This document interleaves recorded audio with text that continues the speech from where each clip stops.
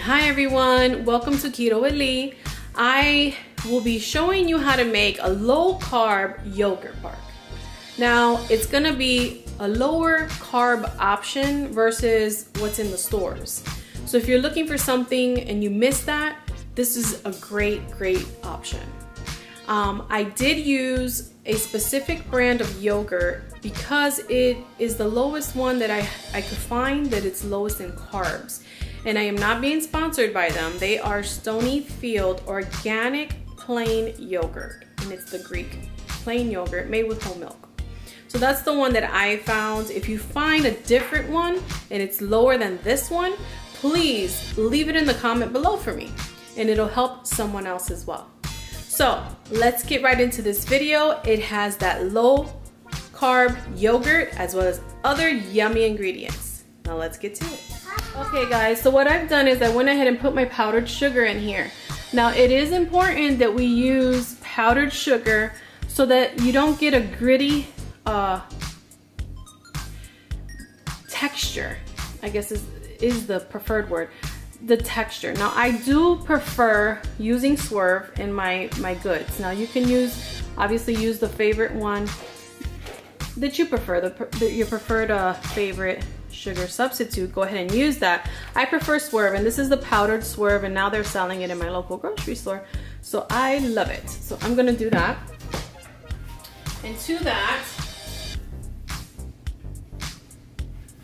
I'm going to add the yogurt that I was able to find. So as you can see here, per one cup,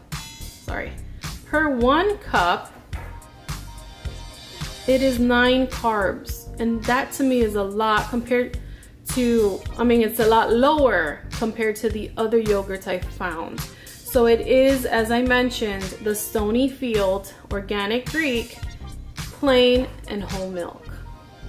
So we're gonna go ahead and dump this bad boy in there.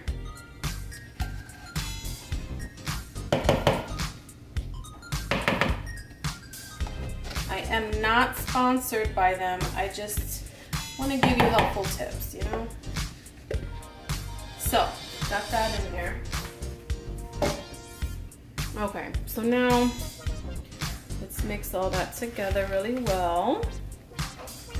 And this is the best place to go ahead and do a taste test. Because if you feel like you need more, you can. So I know on my written recipe, I put 1 cup, but it's really 1 cup, but start with a 1/4 cup at a time so that you can figure out how sweet it is and so on.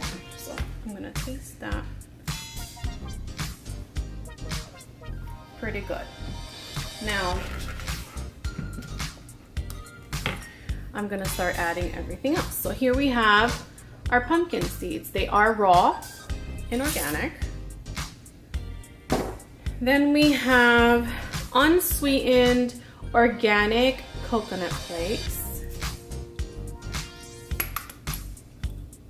And you can add whatever you want. I have the sliced organic almonds, or raw almonds. I have the dried chia seeds. It's gonna give it a nice crunch as well with the other nuts. And then we have our 60% cacao Ghirardelli chocolate chips. I don't have Lily's, the option over here for Lily's chocolate chips, so I went ahead and got the one that has the least amount of carbs. So you go from, you gotta use what you have.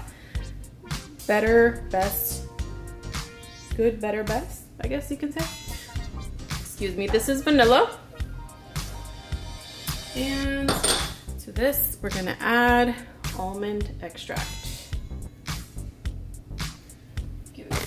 Oops, sorry about that. Give it some really good flavors.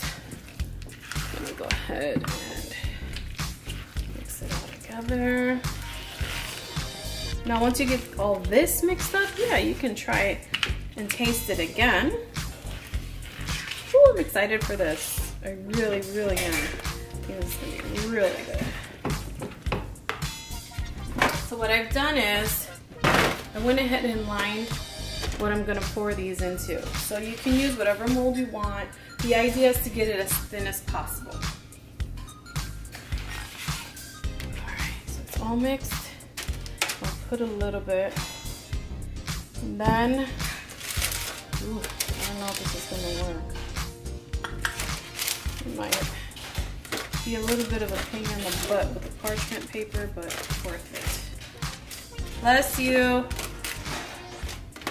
Okay. Get it as thin as you can because the nuts are in there too, so it gets kind of difficult. Spread it. Let me see.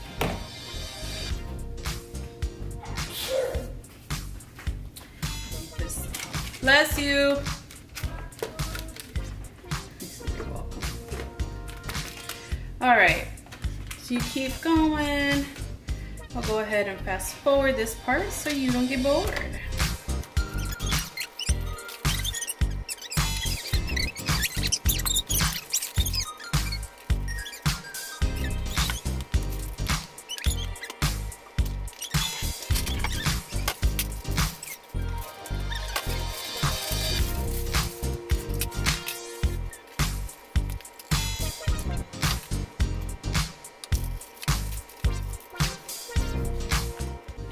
Alright guys, so now we will go off to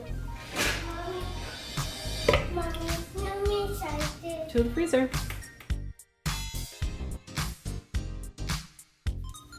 It's been about 5 hours and we are gonna cut this up. So you see, this is why this is extremely useful in this process. Look at that. So this is the bark, and we're gonna try, I don't know what happened there. We wanna try and make it as even as possible, the chunks. And you gotta keep these, I would keep them in the freezer. Okay, so that's what you wanna do. Just chop them up as best as you can.